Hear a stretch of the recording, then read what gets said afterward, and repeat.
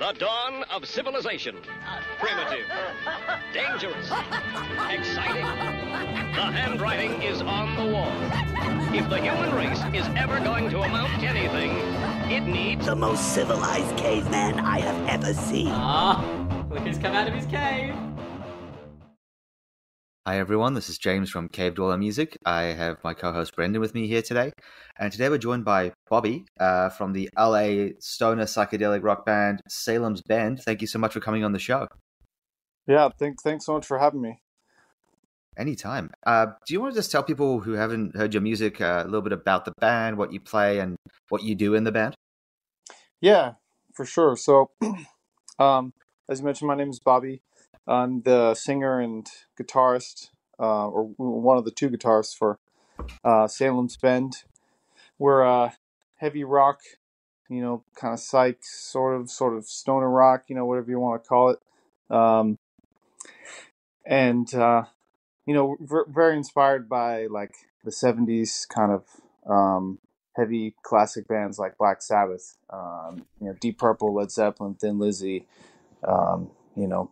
all those kinds of, I was like, and like, I love all that stuff, like the obscure bands like Dust or, Budgie. Budgie is one of my favorites. Nice. So yeah, good choice. I love Budgie. Yeah, that's the kind of stuff that we like, and so we try to make music in that vein, sort of inspired by that, but still with our own twist and our own, something new to add to it. Yeah. I think you definitely have like a really old school inspired sound, and I appreciate that you kept sort of the things that were best about that sound intact. But like you said, you have made it fresh and exciting. It doesn't sound like a worship album or like a worship band or anything like that. No, it doesn't. That's what's like so nice.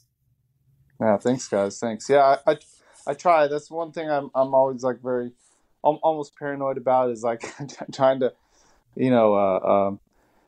make sure I'm not just like rehashing an old riff that somebody else already made, like trying to bring something new and interesting, I imagine that's tough with this style of music though, because there's so many amazing bands in the period that did it all so well that so many riffs have already been covered. Oh yeah. I mean, like they always say, every like great riff was already written in the 70s. So it's hard to really come up with something totally brand new, but yeah, it is definitely something I'm always thinking about, is like, how can I capture that vibe, but still not sound directly like something else, I think that's important. That kind of sets a lot of bands apart, because you get other bands that literally just straight up just make the exact same stuff. And like, I like this band, so I made another version of it, basically. Yeah. Right. When you hear that song and you just think exactly of another song, like, oh, that's the riff from this song, then it's, it kind of takes away from it, because you just, now you're thinking of that other classic song or whatever, So you gotta add something a little bit new and a little bit fresh or a little bit unique, so that people aren't instantly thinking of these old. I think like exactly. What I love about your band is got that like quintessential style or like sound from that era, but like it's all original, So like I actually end up like kind of humming like the Ride the Night song, like and like I'm just like, it's a good fucking tune, dude. Thank you. So was this something that your dad inspired, like the music taste? Is this something you kind of grew up with him listening to around the house? Yeah, so sort of. We didn't really listen to kind of heavy rock or anything in my house. Okay.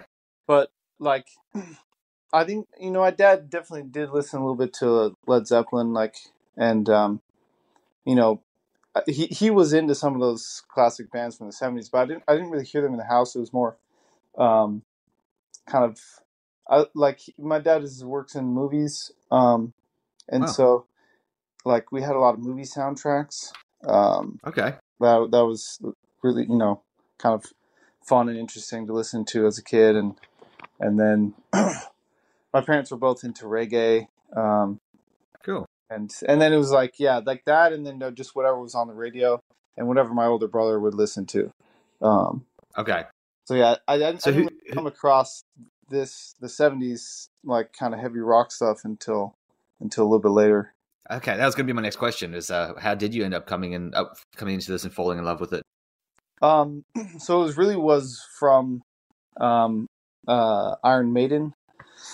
So my brother he's 2 years older. He went off to college in high school. You know, I was a junior high school when he was heading off to college, and before that we shared a computer.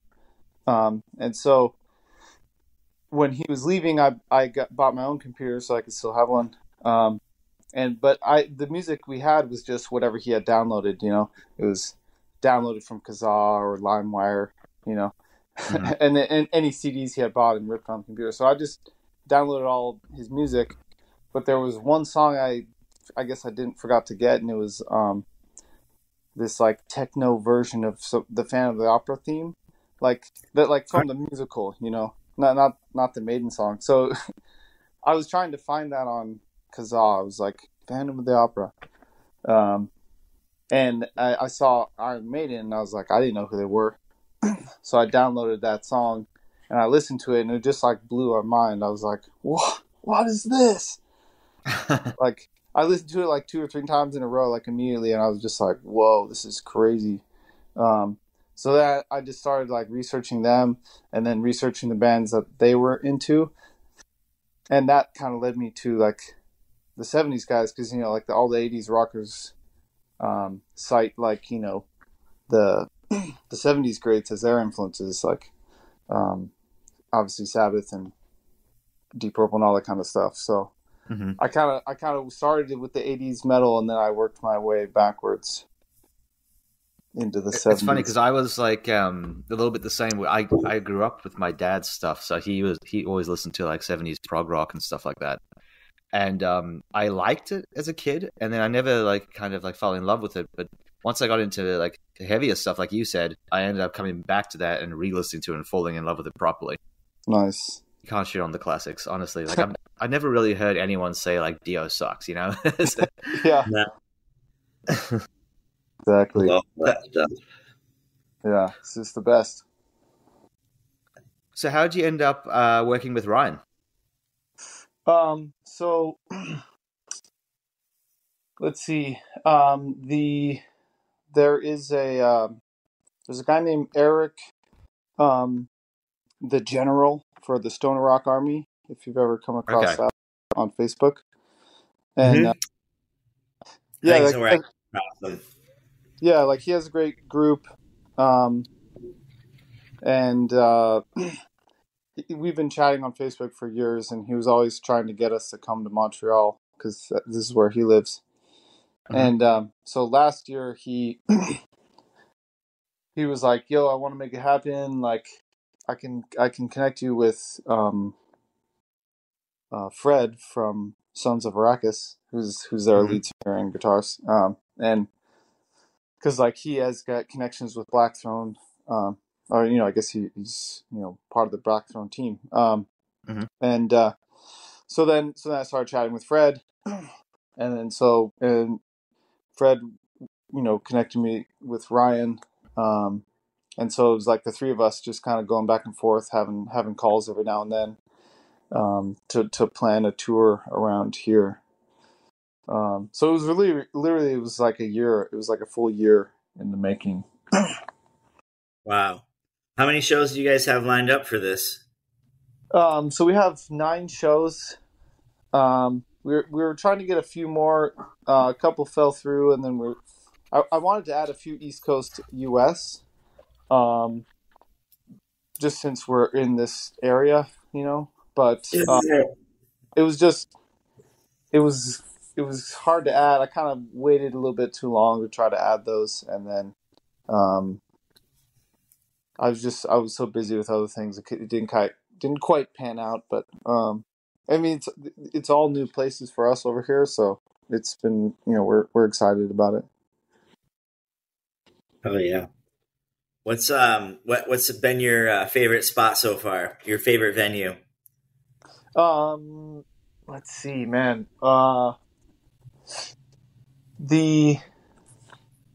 the venue the venue in Quebec City had like a really nice stage and great sound. That was really fun. But that was called La Anti, and but yeah, literally every show has been awesome so far. It's been great crowds. The people are having fun and rocking out with us. So that's all we can ask for. Oh yeah. So obviously you're touring right now. How's that been going? Been going great. Yeah, we flew into Ottawa on Tuesday. No, today's Monday. Yeah, we flew into Ottawa. We left Tuesday night, landed Wednesday morning, and we had a show that night in Gatineau, which is just across the river. And that was cool. I mean, we were like, we got like 1 hour of sleep on the plane, so we were pretty tired, but it was a great show. Everybody was rocking out. Everybody was really nice, and so that is, yeah. It's just been like great nights everywhere. We then went to Montreal after that.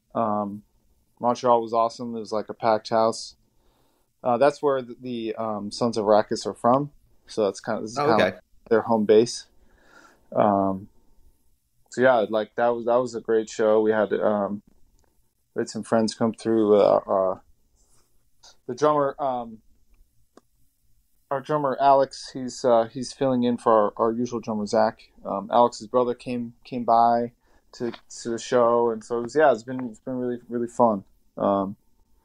We then did like Quebec City, and then Sherbrooke. Sherbrooke is cool. It's kind of a smaller town.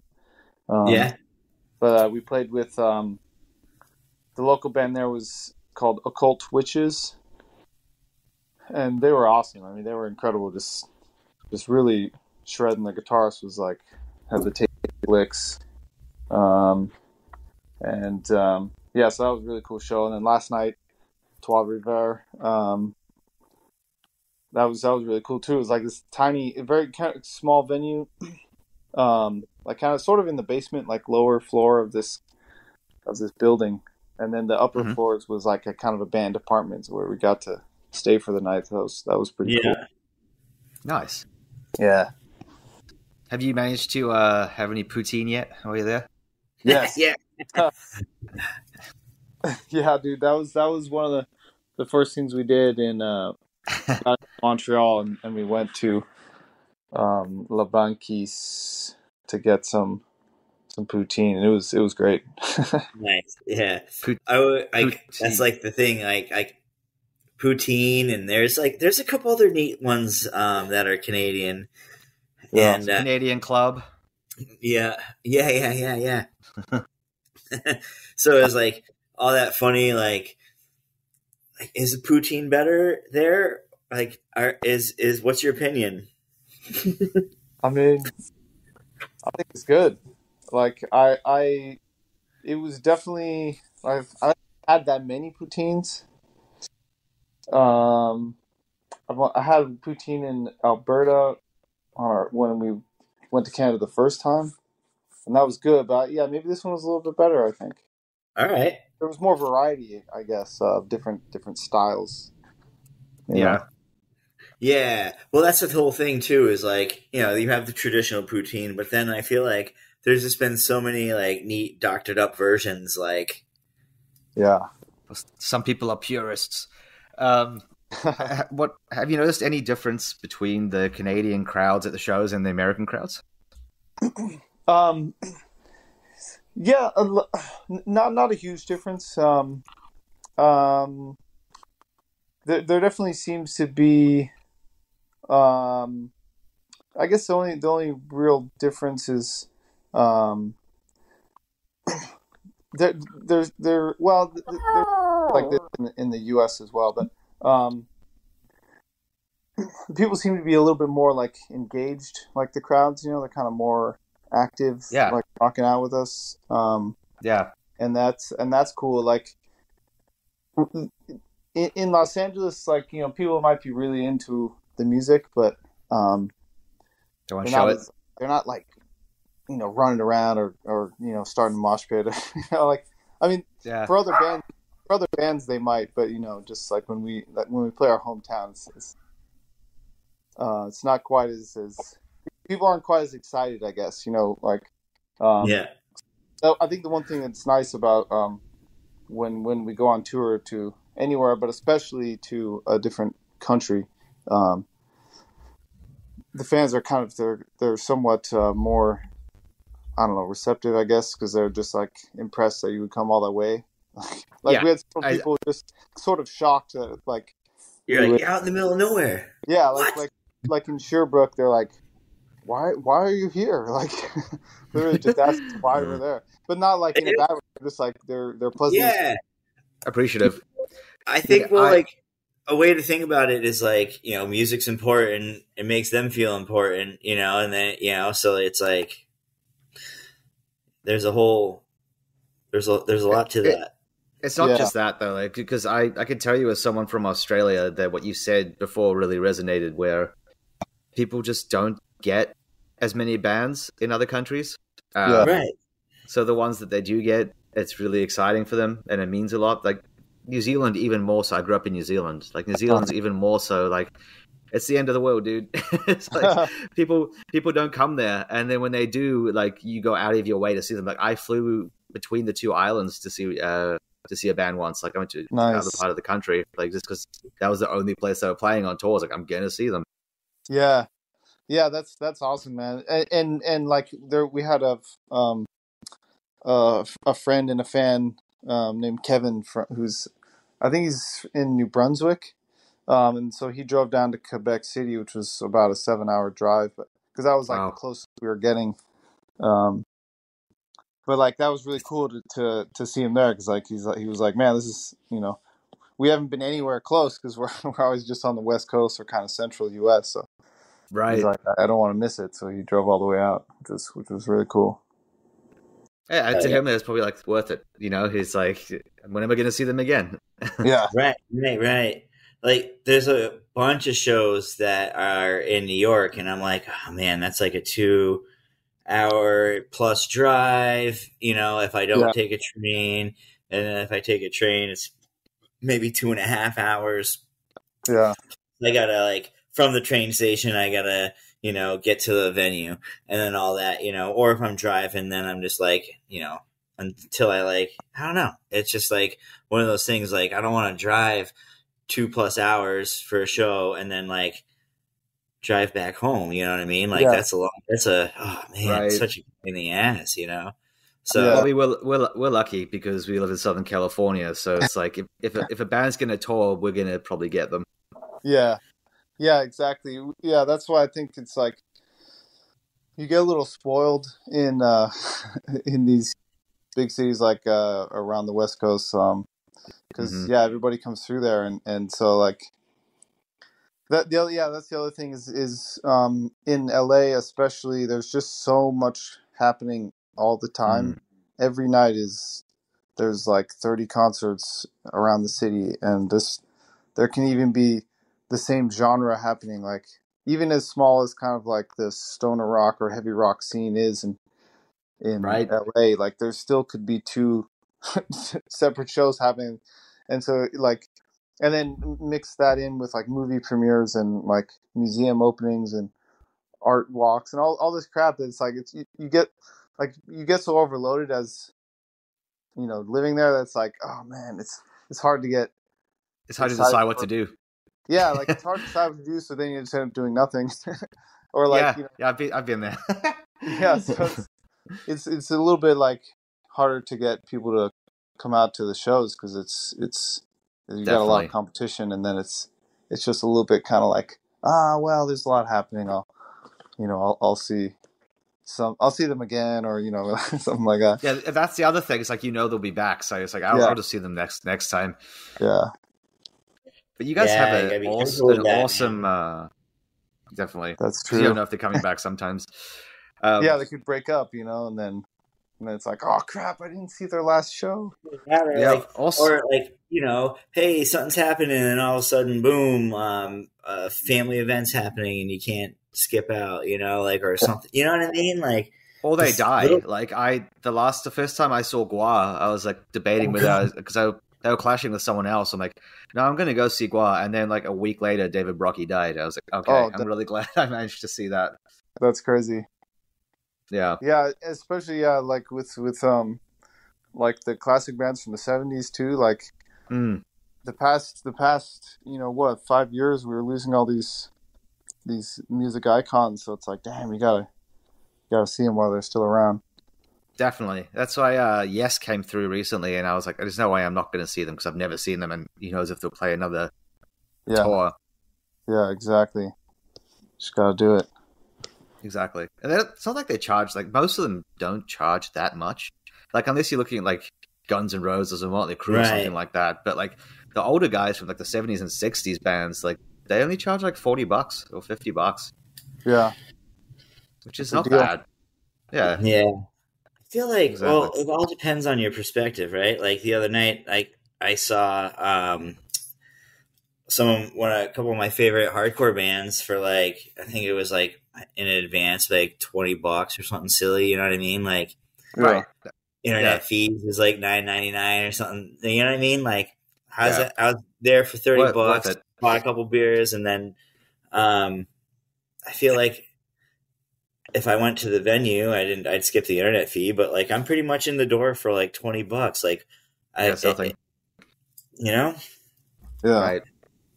And then you can pay with $300 or $400 to see Taylor Swift. It's like, yeah, or like even Tool. Like I would love to go see Tool, but like dude, they're overpriced. Like, they're so overpriced. Right? It's just like it's kind of like, God damn it! Like Tools charges like $300 for a ticket. I'm like, you're not worth that much. Like even the nosebleeds, like you're in the back. Yeah, right. That's exactly, great. And it's like a couple of $100 still for Tool. Yeah, dang, that's wild. I got tickets to see. It's in April. Do you know the Radio Shell in San Diego? I don't think so. I'm not familiar. It's like this big venue in the harbor that's like a big amphitheater built on a little island. And it's like all open air. It's really cool. But the lead singer from Tool, James Maynard Keenan, it's his 60th birthday. And he's got like all the members of two of his projects plus all the guys from Primus together for one show, and they're all going to play on stage simultaneously, all three bands, and all cover each other's songs. That sounds insane, dude. That sounds wild. Yeah, it's going to be wild. I'm excited to see how it plays out. Yeah, that's awesome. But for that he charged like $90. But if you see Tool, it's like $300. I'm like, I'd rather, like I don't understand unreasonable, I guess, right? It's like a more unique show anyway, too. Exactly, way more unique. You get to see like all the cool guys from Primus, like Al and stuff like that. Yeah. Oh, for sure. Les Claypool. Brendan, I know you have a bunch of questions lined up that you want to ask, so I'll let you jump in for a bit. I'm talking too much. No worries, dude. Well, we already hit up some of some of your newest venue questions, but your hometown venue, what is it, and like what's your favorite spot to play? Like where is it? So we're from Los Angeles, obviously, and we're kind of spread out around the city. I live in Inglewood, and two of the other guys live in downtown, and then bass player lives in kind of Hollywoodish. But we, as far as a favorite venue, there's a few. Like there used to be more before the pandemic, but a lot of them closed during the pandemic, and then they just haven't come back. Or if they did come back as a venue, it's like different music scene, and so like some of our favorite spots closed. But right now there's still some cool spots. There's kind of like our our old standby, you know, like our go-to spot that, you know, if people are coming through town and hit us up to help them book a show, I always recommend the Redwood Bar. Yeah. So it's in downtown LA. It's kind of like a small dive bar.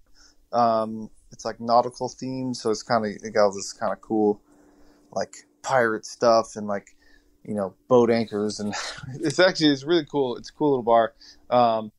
And like the booker there, Eddie, is like a really cool guy. And so we've played there a bunch of times. And like, yeah, that's kind of like the spot, I guess, we always like lead people towards who are coming, you know, coming through LA. But there's also another cool spot called Permanent Records.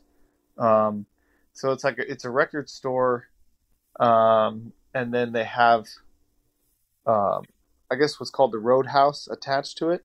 So it's a little bar and a music venue.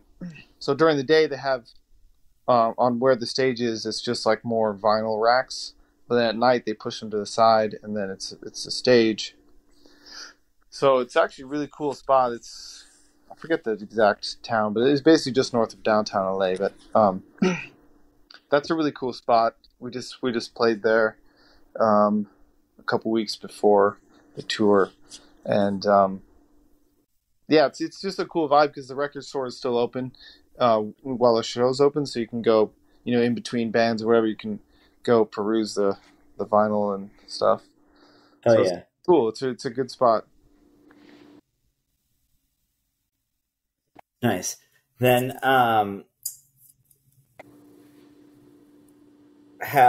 what's your favorite venue that you've been to besides your current tour? You know, like a place that you're like, all right, I want to get back out there.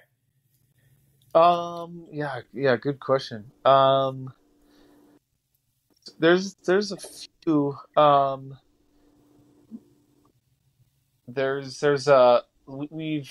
We did South by Southwest a few times, and there's a venue out there called the Spider House in Austin. That's really cool. It's just like, it's kind of this like sprawling area. Like it's they've got two outdoor stages, I think. It's maybe even three. Yeah, and then there's like an indoor stage. It's just like, it's really big, and just really cool vibe, and like, you know, got Lone Star for like $2 or something. So that's that's a really cool spot. But then also another place that we really had a blast playing, and would love to play again, was the Black Heart in London. We did did Desert Fest London there in 2019. That would have been cool. Yeah, it was super cool, and like that room, it's just like it's kind of a small room. It's probably maybe 200 people max, but it was wall to wall, like packed for the show, and it's a great vibe in there. It was like the sound was pretty good too, and everybody was rocking out. So that was a really cool spot. Oh, I gotta mention one other place. It's just outside of Los Angeles. It's in Palmdale. It's about maybe an hour drive north of LA. And it's called Transplants. And the owner, Matt, is just like super cool guy. It's a brewery that's been open for probably, I don't know, 8 or 10 years or something, but he just started the venue part maybe 2019 or 2020 or something. And it's an amazing stage. It's a huge room, like it's like a warehouse kind of room, you know. So big high ceiling, great big stage. Yeah. He has a couple guys doing sound who are like really good. So like the sound is always really good. They have great lights and stage setup, and he's just like a really cool guy. So, and he loves kind of heavy music and all this stuff. So he's just books all of these heavy bands that are coming on tour through the area. And so yeah, so Transplants, that's a fantastic spot. Right on, hell yeah.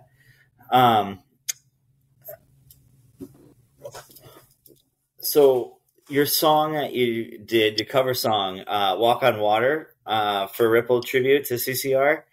Mhm. I love that album. It's like I feel like every band just did like it justice. How did you guys get linked up with that? Like, did they like say, "Hey, I want you to play the song," or did you like, "I want to play this one," or how did that work out? Yeah. So Todd, who's like head of Ripple, there's we have a kind of a private Facebook chat that's like with just the Ripple music bands and Yeah, like friends of the bands and like stuff like that. Um, and so he'll use that sometimes just to like kind of more quickly disseminate information to all the Ripple bands. And so he just one day like he had I guess been thinking of this for a while. Like, oh, it would be so cool to have like a heavy cover tribute album to CCR. And so he just one day posted on there like, hey, like if Ripple did a CCR cover album, like what bands would be interested in this and like what song would you want to do? And like immediately it was just like everybody was just like, yeah, sounds tight. And they just were, shouting out the songs they wanted to do. So actually I saw that message kind of late, so a lot of people had already claimed like some of my favorite tunes, and so I yeah, went back and I listened to their first album. That's probably my favorite from them. And so I listened to the first CCR album just to see, just some inspiration, and then I came across that "Walk on the Water" song, and so I was like, oh crap, this is actually a really cool song. It's one I had forgotten about, because yeah. they don't play it on the radio really. Um, so yeah, I was like, hey, this is it's a fun song. It's a song I feel like we can cover and do some justice to, and then it's also just a fun excuse to like have a 3-minute guitar solo, 'Cause, like the song is it's like a minute and a half, and then the last 3 minutes is just like guitar solo stuff. So Yeah. that was pretty fun. Hell yeah. Yeah, that's sweet. Yeah, like I said, that album has been really great. So many awesome bands on it. Yeah, everybody did a Uh, good. yeah, I think it'd be a pretty cool show, like a Ripple festival, like that does all like the covers and stuff. Like, it'd be pretty Yeah, cool. that'd be super cool. Yeah. Anyways, so you guys popped out a new song recently. Is there a new album in the works? What do you got going on? So we are working on new material.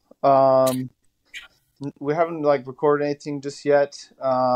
We like I kind of was taking a little bit of a recording break just because my girlfriend and I bought a house and in 2021. And so I moved out of my old place, which was where my studio was. I had built myself a studio in the garage, Okay. kind of like made it soundproof and everything. And so when we bought this new place, I've just been rebuilding the studio.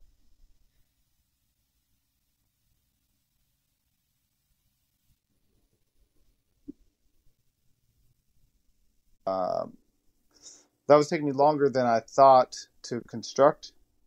Yeah. So I was just like, kind of like, so I just have so many ideas for songs, and we have a lot of stuff we kind of workshopping, but the studio is it's mostly done. It's done enough that we can use it. We've been jamming in there and practicing in there. So yeah. it's I still have a little bit of construction work to not construction, but just like putting up some of the acoustic treatments and baffles and everything. But it already is sounding really good in there. We did we recorded a Judas Priest cover for All right. the Glory or Death records. If you've heard of those guys. And they've been coming up with these cool compilation albums. The first one was Thin Lizzy, and then they did Deep Purple, and then they just last year maybe, or I can't remember exactly, but they came out with the Judas Priest one, and so I was like, man, Judas Priest is one of my favorite bands. So I was like, please, like, let's do a cover. And my studio wasn't even finished. It just had drywall and like, there was like nothing in there. So I just kind of quickly threw in some baffles and wired in an outlet, and like, so we could record the drums and everything. And it turned out really nice. Like the way, part of the reason like I was spending more time on the studio was to make it sound how I wanted it to sound, like to get because as listen to our music, we love the classic 70s artists and that kind of sound. So to try to capture that sound even better, like I've built the studio in a way just like with higher ceilings, and just thought more about the actual acoustic environment so that like I can get that sound a little bit easier. Like it's not as much of a struggle.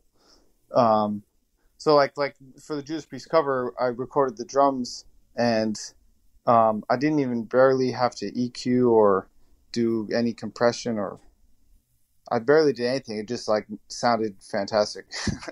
So Nice. So I'm excited because now, it'll just make recording a little bit faster, a little bit easier, and we can hopefully come out with some more new music like faster. Because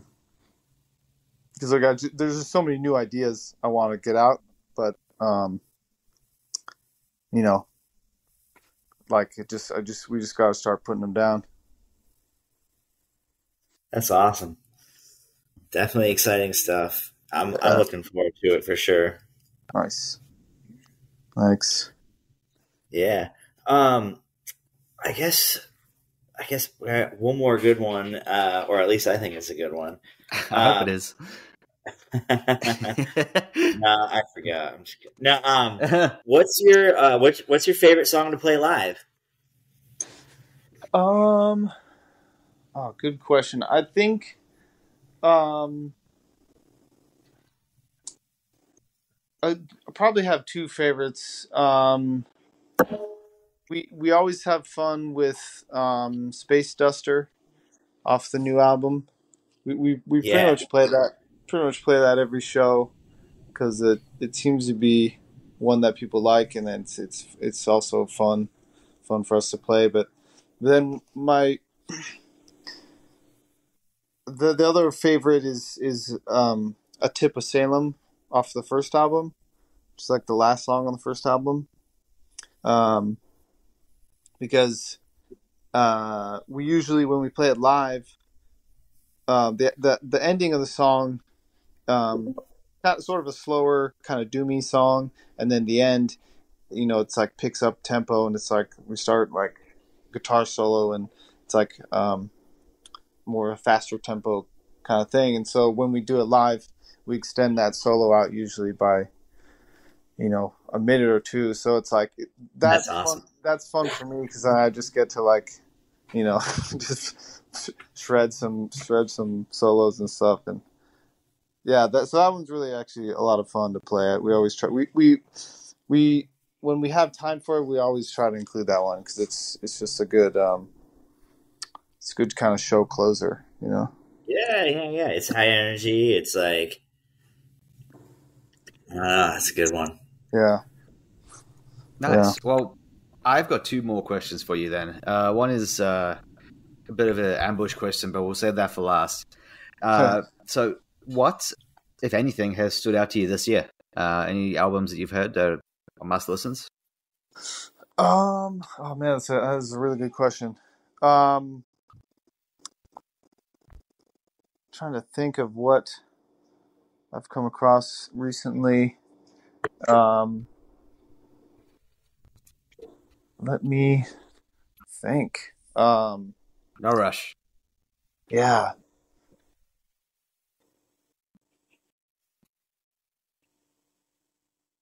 I mean, one thing that project I'm really excited to like hear once it comes out. It's not fully out, but uh, there's a band called Master Nasty, Okay. and it was it's a project from this guy named Dylan who had a band called Shotgun Sawyer. Who, Okay. Oh, I know Chuck. yeah, so like Shotgun Sawyer is really rad. They broke up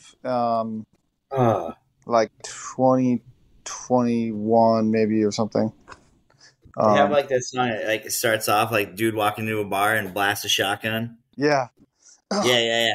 It's fucking tough. I love it.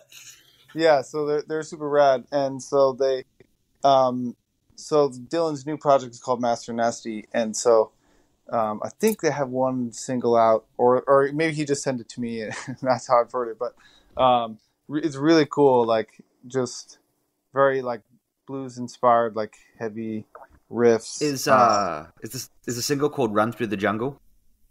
Yeah. Okay. Yeah. So yeah. I guess the cover they did. He has the CCR cover on the Ripple compilation. Mm-hmm. But then he even has another one. Maybe it's not out yet. Maybe he had just sent it to me. Because we were I'm good friends with Dylan, and we were like we'll share songs with each other, and he actually even came down to my studio last summer, and we kind of were like, you know, workshopping some songs for like the future album and everything. But he has one that's like fully done. It's ready to release. Awesome. I think he's just figuring out a label for it. But that's definitely like really exciting for me. And then trying to think of some other. I know I came across something recently that was just really blowing my mind. I can't remember. I'll try to think of it. Okay, I'll ask you the other question in the meantime then. Yeah. So the other one is, and feel free to take your time on this one. If you were stranded on a desert island and all you had to keep you sane, I guess, is a solar-powered Discman and 3 CDs on repeat until you got rescued, what would you want those albums to be? Oh, wow. Okay. That's a good question.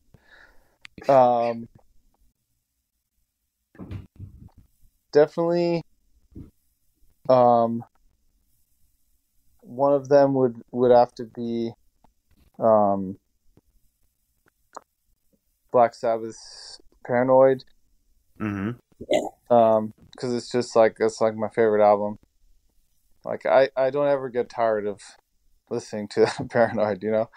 So That's like awesome. I feel like that's like one of the keys of the desert island thing is like you have to, you know, if you're stuck with that for on repeat, you can't be something you're gonna get annoyed with.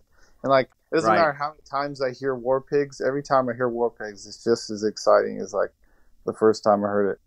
And like I've heard it like, you know, I don't know, hundreds of times, but still every now and then I'll hear something that a little bit that I never caught onto before. Like maybe it's a little bass lick or some other little small element. You know, like maybe I'm listening to it in a different environment, or I have a different set of speakers, and I can hear, oh, like he did that little drum thing or something, you know. So like that, and that whole album is just it's like my favorite. So definitely, no filler. Yeah, it's just pure fucking awesome rock. So definitely Paranoid. Let's see. I'm trying to think of what else would I bring? I might also bring the first Cadaver album, the self-titled one. Nice. Because that's probably Cadaver is probably my favorite band of the 2010s, I guess. In this genre, like they're just really blew my mind. And that first album, it's funny because I came across that on YouTube. It was just, that's where I find like a lot of my new music is just like browsing YouTube and it's like a recommended video, you know. Yeah. And so it's like that their album came up on there as a recommended thing, and so I started listening to it, and it's like the guitar and voice is hard panned left, and the drums and bass are hard panned to the right, and it's like so it sounds so old school, like it just sounds even really more like late '60s, like that kind of production style. And so it took me like I listened through it once, and I was like, this is weird, like so why did they do that? It just sounds crazy. But it was like something intriguing about it, so I listened to it again, and I was like, whoa, this is really good. And I listened to it a third time, and I was like, oh my god, they're amazing. What's the name of their first album? I think it's just self-titled. I think it just says Cadaver on it. Okay. But it's like the picture is like the three guys. It's with their original bass player, but it's like they're standing in a forest, and their clothes are like straight out of like 1971 or something. Like everything about it looks like it belonged in like 1970. But That's it's awesome. like that album. I have it on cassette, and I have it on vinyl and CD as well. So like whenever I'm in my van, and I'm just like I can't think of what I want to listen to. Like I'll pop in that cassette, because it's just always like a kind of fresh and exciting for me. Awesome. And So you then got one more. a third one. A third one would probably be I'd probably bring like the Bee Gees' greatest hits or something, because like something to like liven the mood up, and so I could like if I'm going a little crazy, I can just like dance around this desert island to the Bee Gees. Nice. Yeah, not like good. I there's something about the Bee Gees I just love. Like I love the disco, like it's just so fun and like kind of high energy. Yeah, high energy. Like it's kind of over the top and ridiculous, but like like in a cool way. Like I don't know. That's Parliament for me. Oh yeah, yeah.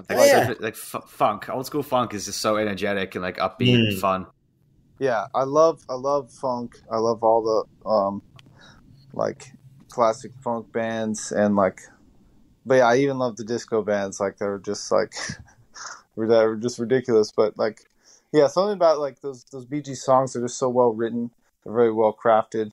Those like harmonies and everything are just something I just like about them. So I'd probably bring that just to keep me entertained. It's a good spread. We get some people on like all three other albums are like extreme metal. I'm like, I like extreme metal too, but I think I need something like else if I had to listen to all of it on repeat to cleanse the palate. Yeah, just to kind of exactly change your brainwaves a little bit. Everything can't be like crazy slam metal the entire time, Just 3 slam albums. Yeah, no way. 3 grindcore albums totaling 15 minutes. Right. Yeah, right. That's funny. All right, well, that kind of brings us to time. But is there anything that we didn't cover that you want to cover, or do you think we kind of got it all? No, I mean, I think you got it all. I guess the only thing I would talk about that maybe I didn't mention before. I mean, I kind of mentioned this in passing, but like I do all the recording for our music myself. Oh yeah. So like the first album I did, I actually recorded it by myself in my garage studio. Like I play all the parts on it because I didn't have a band yet. So it's like I'm doing the drums, the bass, and the guitar and singing. That's awesome. Thanks. Yeah. But like I didn't want it to be a solo project. I wanted to make a band. So I then I put it out. I presented it not as like a solo thing. I presented it as this band, Salem's band, and then it's kind of went from there. And then I found the cool guys I'm playing with. But But yeah, so like second album we recorded with these guys, Kevin and Zach, Kevin on bass, Kevin Schofield, and Zach Hewling on drums, and so yeah, I do all the production myself. That's pretty sweet. That's pretty impressive, man. But I love like the opening track on that one, Balthazar. Oh yeah, thank you. Yeah, Balthazar, Black Blood. Yeah, that's good, man. Thanks. Yeah, what's I guess kind of interesting about that album was I didn't really intend to make an album. I just was I built my studio and I was trying to dial in my recording techniques to try to get like the sounds I wanted. Yeah. And so in at the same time I'm trying to dial in sounds and figure out how try to get better at recording. I'm still like writing songs, and so I'm like, well, I might as well like test out a song, test out some sort of new miking technique or new recording technique with one of my new songs I'm writing. So each song I kind of used a different microphone or recording technique just to kind of test things out. So it's really like each song was like a recording test. But then at the end I was like, hey, these are actually like good songs. I might as well like make an album out of it. And so like I recorded one more track to make it like a little bit, just to fill up the time, and then I put it out as an album. And then I just kind of like snowballed from there. Like Todd from Ripple, he heard it because Bucky. There's a guy named Bucky who's on Bucky Brown. He's on just Bandcamp all the time. He's like a Bandcamp hero, and he discovered his new artist and he sent it to Todd at Ripple, and he was like, hey, you should check out these guys. And so Todd thought it was cool, and he then reached out to us about. I think Bucky's in Doom Chart. He's a Doom Charts contributor as well. I'm pretty sure. Yeah, he's I am too, by the way. Yep. Oh, cool, nice. Yeah. So yeah. You know Bucky then. He's a great guy. But yeah, so that was that, and then the kind of funny story was like, so Todd reached out to me and was like, hey, you want to sign for like a vinyl release and distribution deal for this? And so I was like, heck yeah, man, sounds cool. Like I took a little bit of time to read over the deal and make sure. So it actually was like, I was a little bit like, I didn't like sign right away because you hear all these horror stories of like bands signing away their rights and all that stuff. So I really like scrutinized this whole contract and like showed it to some people and stuff just to make sure. Because like, I mean, now I know it's like Todd's a great guy. He's not going to write a contract. Of course, but you don't want to like you don't sign away your music rush into and it. then all of a sudden you can't do anything. Yeah, like, and at the time, like, I didn't know who he was, so it was like, I got to really do my due diligence here. But yeah, so then we signed the record over, and he pretty much like immediately was like, hey, I got this other band from the East Coast, Kind. They're like a super group, of other cool bands from that area. They're like in the Boston area, and he's like, they want to tour the West Coast. Like, would you want to tour with them to be like their, support group and like, provide the gear and everything with them? And so I was like, heck yeah, man. Like, I just said like yes immediately, but because I didn't tell him I didn't have a band yet. I just was like, yes, I'll do the tour. And then I was like, then I had to figure out how I would make it happen. And then I just was able was that Kind who did Close Encounters? That was that album from like 2000, I want to say 13. Yeah. With the really cool album art. I think it's 2015 because that was, but maybe the second one was 2015. I'm not sure, but they're on Ripple. They have like this cool kind of spacey. Like the space cowboy post-apocalyptic sci-fi future thing. Yeah, and so our first ever shows was that tour with them, and because I had never been on tour before with any group, and so that was like, that's obviously like the dream for any band, and so I wasn't gonna let the opportunity pass me by, just because I didn't have a band. So, yeah, it just kind of has gone from there. I found Zach on Craigslist. I just put out an ad, like looking for a drummer, and Kevin, the bass player, has been he was my roommate for a long, long time. We had played in other bands together, so he was kind of the natural go-to. But yeah, then it's just kind of we've been going since then. That first album was released 2015 at the end, like just in December 23rd. It's like that's a terrible time to release an album. I just was like I was trying to get it out before the end of the year because that was my New Year's resolution, was to finish this album. So I was like, it's got to be done. But like, it was a good thing Bucky heard it and then passed it along. But because December 23rd is not a good time to release your album. For anyone who's listening and wants to release an album, don't do that. But yeah, it's just kind of gone from there. Hell, I can get him. Awesome. Well, last thing I want to ask before we wrap up is, sorry, my dog. The last thing I want to ask before we wrap up is, for anyone who has to listen to your music or support the band or buy anything, what are the best places to do that? Yeah, so the best place to buy the music and support is either on our Bandcamp page, which is you can actually just go to salemspend.com and that links right to our Bandcamp page, or also on the Ripple Music Bandcamp page or their own Ripple Music website. They have some of our CDs and stuff up there. The vinyl and everything is sold out, but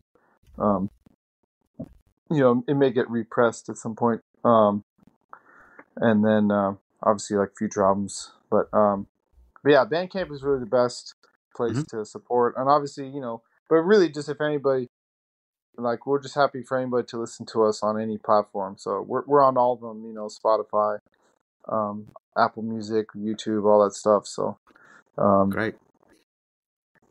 And what about socials? If everyone wants to keep up with you guys.